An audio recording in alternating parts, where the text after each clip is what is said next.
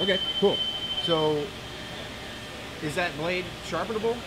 Yeah, you know, one thing we'll probably want to do is get it in our ultrasonic cleaner to get a better idea, because there's a lot of wood buildup on the side of the blades. Yeah.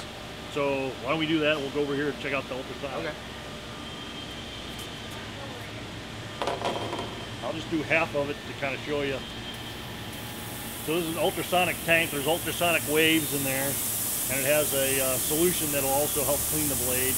But those sound waves kind of scrub the blade. It'll get all that wood pitch built up off the blade, and it does so really quickly. That's incredible. So you can see it, and right there, you can see all that wood pitch is already removed, and you can kind of see the difference between the before and after. And it just took a few seconds to do that. So now we have it cleaned off. Well, let's go wipe it off, and then we'll take it over to the video inspection station.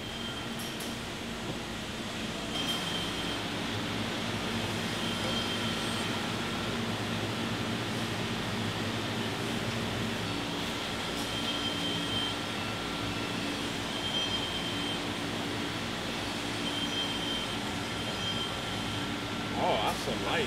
So now you can see that a lot of that chipping on the teeth.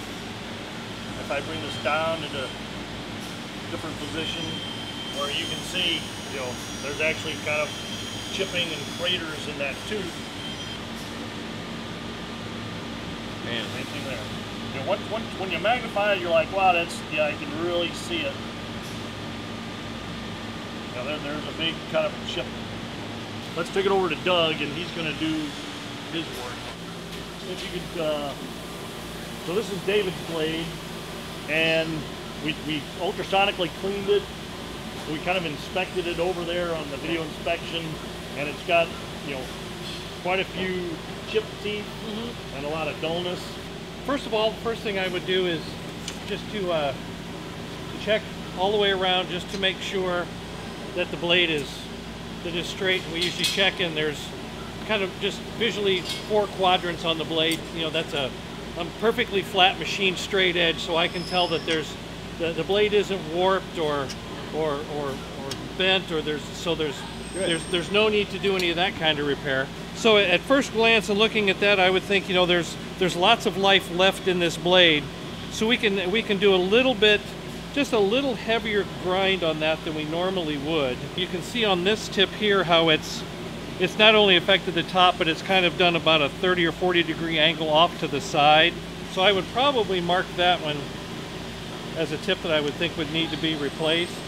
Right here I've got several choices of carbide tips. I've already identified one of the tips that I would use. Sorry, my hand is really dirty.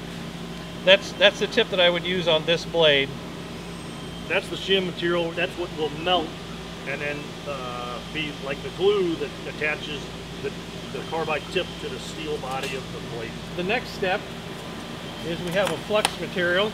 Basically, I'll just use a brush, and then with the 2 areas that I've identified here, then I'll just put a good coating of this flux material on there to protect the blade. My torque hook. I'll try to put just a little bit of pressure on here to hold it in place. Now what we want to do is we want the tip to just get a little bit of an amber color.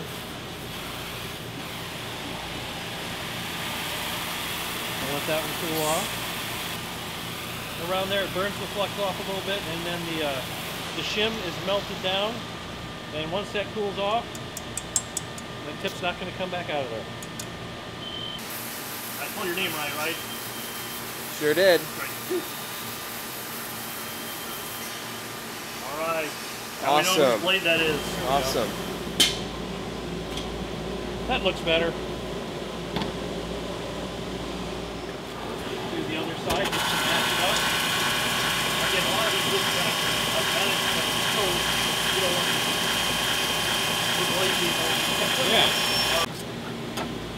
So that would basically be the cleanup process.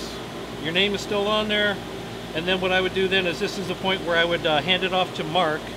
And this has a a dial indicator where we'll spin the blade around and we'll see how much runout is there in that blade as it spins around.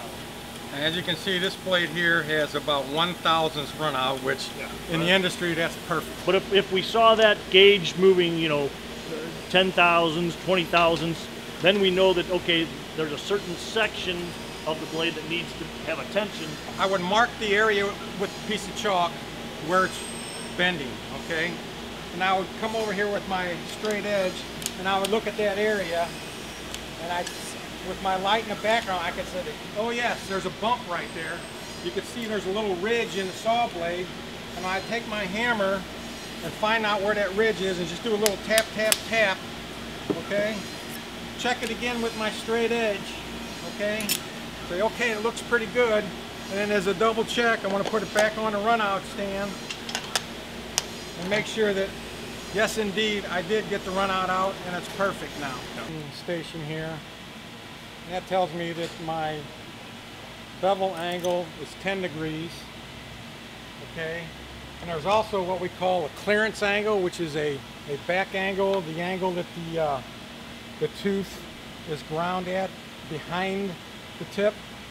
And that clearance angle is this way. And this one happens to be 15 degrees, okay? So I know I have a 10-degree combination grind with a 15-degree clearance angle. And then the pattern repeats. You have a flat tooth, left bevel, right bevel, left bevel, right bevel, flat. So that sequence repeats for all 50 teeth. So there's 10 sequences of 5, all right? So my machine has to know that in order to grind the proper geometry on it. So this one happens to start on a left bevel, all right? So I'll go ahead and in there and pull up the proper program, which is a 10-inch. It's a combo, 50, 10, left. And we press go.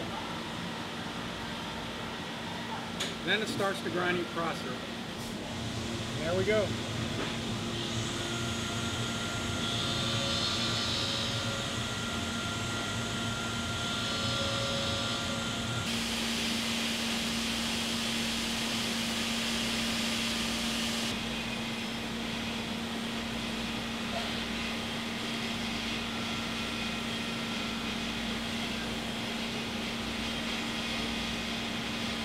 There you can kind of see where, you know, that dullness was ground out.